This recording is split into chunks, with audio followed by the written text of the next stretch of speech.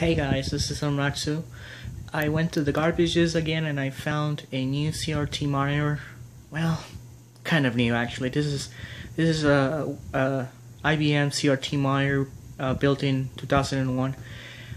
You can see it's in very nice condition. The only piece that's missing is this one, and I actually got it off the grass.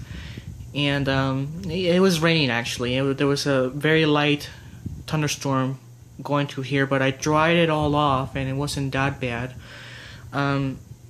Here's the front, and it's one of those flat ones, you know, flat CRT. I don't think it's straight wrong, however. Unfortunately, it does not power on. It does, but then for 3 seconds it just goes out, and I don't wanna damage it anymore. So I'm leaving it in. I'm leaving it plugged in, so the PSU can kind of like, you know, get some charge for the tube. I just pulled it out, but I'm not too positive if this is working or not. So I just plugged it in back, and I can plug it in, but and power on. But see, there's no oh, there you go. Let's see if the CRT man can help me out. Can you hear this? Can you hear that? Look, it's see, and now I gotta shut it off because it'll go away. I can't leave it on like that too much. So you just saw a very good sample of what was happening. If anyone can help me out and tell me if I should leave that thing charged or not, or if because I fear that I might be damaging the tube inside, so I'd rather just not leave it plugged in, and I just rather let it dry. Even from, I don't think it's very dry inside. There's literally there's like no opening. I mean, that's open, but that's like there's that, but that's not. There's no water in here. It's all dry. I dried it all out. And this was the perfect monitor because this is the same color, the same design language. You can see there's a square. You can see that, and you can see that, and I don't know. This was perfect, and unfortunately, it's powering on, and it might be charging, but then I can't play too much with it because then it'll go away. I did this twice. I powered it on twice, and then the first time, however, I left it on. And then degaussed twice, and it was hissing and stuff. And I said, that's not too good. That doesn't sound too good. And then just powered off.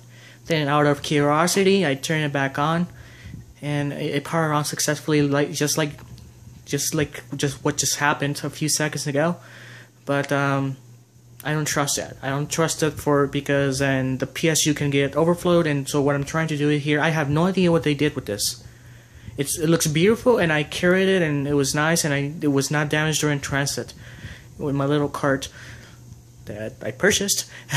And but this is beautiful, and it's not. This is what I want. So let's just go ahead and wait for it until it powers on, and then we'll see what happens.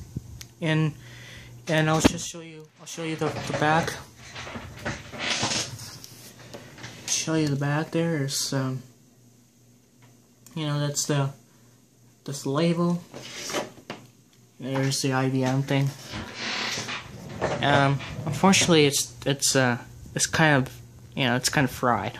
So either way, I still have a new monitor on my way. Not actually a new monitor, but like an old CRT tube ELO touchscreen, and that one's working. That one's brand new, so almost brand new actually. It's used, but you can count this as you know, this is actually working as it is. So, yeah, by the way, this is IBM Focus G78, right? So I'll see if if the tube will charge, and I'll see what happens.